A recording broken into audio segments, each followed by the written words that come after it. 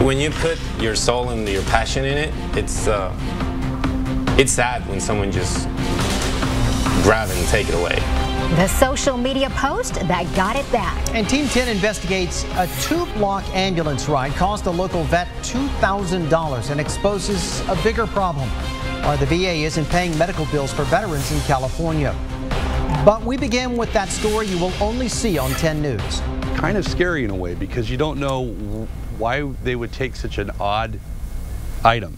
When we came out in the dark of the night, a strange theft is creeping out a lot of people in a neighborhood in the North County. And as 10 News reporter Michael Chen found out, car owners now fear the item that was stolen will lead to a repeat visit from the thief. It is found inside your glove compartment. You never really even look at it.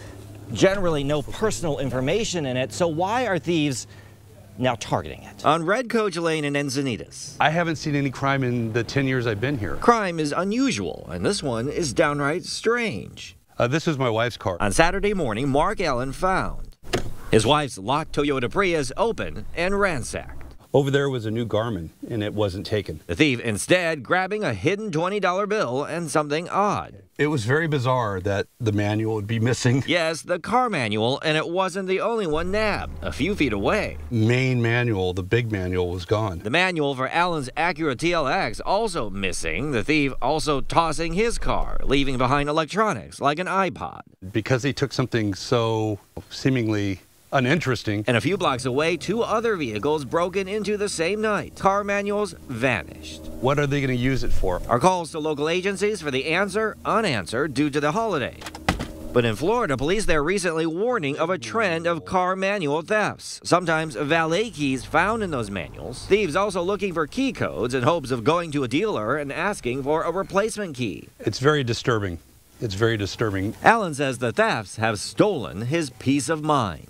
I didn't sleep very well that next day, wondering what's next. Are they going to come back? Are they coming back for the cars? Michael Chen, 10 News. Wow. All right. So we scoured dealer sites and found several that also require proof of ownership as well as other verification to get those new keys. We also pulled up this crime map. It shows Encinitas Boulevard. We're talking about between El Camino Real and Rancho Santa Fe Road. There have been about a dozen car break-ins and burglaries in this area just in the past month. It's a lot happening now. San Diegans getting their first chance to share their concerns about the president with the men who represent them. Congressman Scott Peters is holding the first of what may be several town hall meetings, and our 10 News reporter is live in Claremont.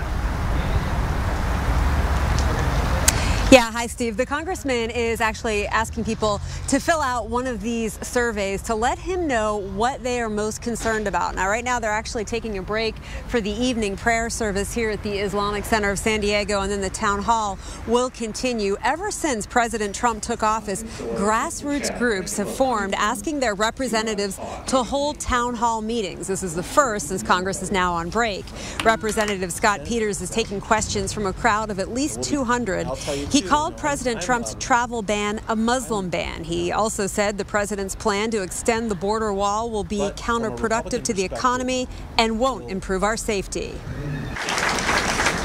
It's not a Republican, traditionally Republican thing to waste $15 billion on a wall that gives a diplomatic middle finger to one of our closest allies. Republicans are not comfortable with that. Several groups have protested outside the offices of Republican Congressman Darrell Issa and Duncan Hunter. They want them to hold similar town halls. Neither congressman has set a date. Peters' next town hall will be this Wednesday night with Representative Susan Davis. Reporting live in Claremont, Rachel Bianco, 10 News. All right, Rachel, thank you. And we're still working to find out if this explosion at an oil refinery near Los Angeles will mean even higher gas prices here. That's what happened when there was an explosion at the same plant in Torrance 2 years ago. The recent blast happened Saturday morning, sending flames shooting 40 feet into the air. No one was evacuated or hurt. Investigators still trying to figure out what caused it. 10 News exclusive now. A local artist has this stolen, one-of-a-kind LeBron James painting returned thanks to social media. And now he's talking about the shocking heist. Paco Pablos was on stage at a music and arts festival in Courtyard when the thief took off with the painting. Pablo says it's a special piece of art that took him about a week to finish, and it's part of a larger series. When you put your soul and your passion in it, it's sad when someone just grab and take it away. I couldn't believe it. I couldn't believe it because, I mean, if it was up to me, I would never take a picture and brag about something I did, especially if it's a felony. Now, this is the social media post and the picture that Pablos mentioned bragging about the theft. Someone reported it, leading police to this thief. We have calls and emails into San Diego police and the courts to find out who was arrested, their charges, and when they'll be in court. All right, we've got a crime alert. The armed men who forced restaurant workers to hide in fear are still in the loose. Those men were wearing masks when they walked into Loretta's Mexican restaurant on Bancroft Street on Sunday morning. The workers saw them coming. They went and they hid in the back of the restaurant and locked the back door and then called police. Deputies say the would-be robbers left empty-handed. All right, we've got new information. Around 200,000 Sandag transportation surveys have started going out across the county. No matter if you use a car, a bus, train, trolley, Sandag wants to know how you get around. Ariel Wessler got one of those surveys in the mail, and he is live in our newsroom with much more on this. Well, Steve, that's right. This is it. You're going to want to look for this survey, or this letter, I should say, in your mailbox. It has a code for you to take an online survey. I sat down in our newsroom today to take that survey, and the questions cover everything from how you get around to where you go and how much it costs you. Sandag leaders say all of that information is going to help them prioritize future projects for our county. I also went to the Old Town Transit Center to ask San Diegans what improvements they'd like to see. Well, I do like that idea of having the trolley go out to La Jolla. That would be awesome. But it'd be better if there'd be more buses to come. That way, it'd be easier to get to places faster. There is a second part to this questionnaire as well. Sandag also asked you to download the smartphone app OurMove, and automatically tracks your travel patterns, kind of creating a travel diary, and then asks you some more questions about how and why you traveled where you did. It's going to track you for about a week. Sandag says the data is not analyzed individually. It protects your privacy because it's grouped with other households. And a similar study for the San Diego area was last done in 2006. Now, the work does pay off, and I saw this in an email. For every adult in your house who completes the travel diary, Sandag will give you a gift card to Walmart or Amazon worth up to $20. Live in the newsroom, Ariel Wessler, 10 News. All right, Ariel, thank you. Well, you don't need Sandag to tell you the traffic in San Diego can get pretty bad, but just how bad might surprise you. A new study ranks San Diego in the top 50 for the worst traffic in the world. We come in at number 47. San Diegans spent 10% of their time driving in traffic last year. For those of you that drive during the rush hour, well, you spent just over 46 hours sitting in traffic. We're still not as bad as LA, though. They were ranked as the worst city in the world for traffic.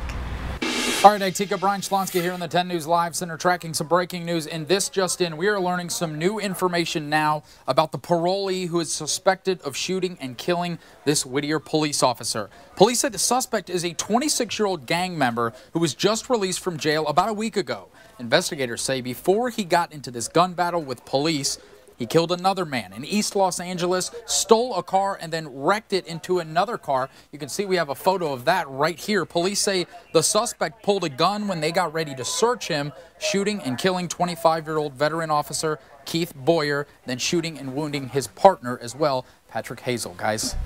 All right, as Brian was just talking about, it was a moving scene today. Dozens of officers saluting as Officer Keith Boyer's body arrived at the Orange County Coroner's Office in that white car. His colleagues breaking down in tears as they remembered him. You know, it's really hard for me to hold back.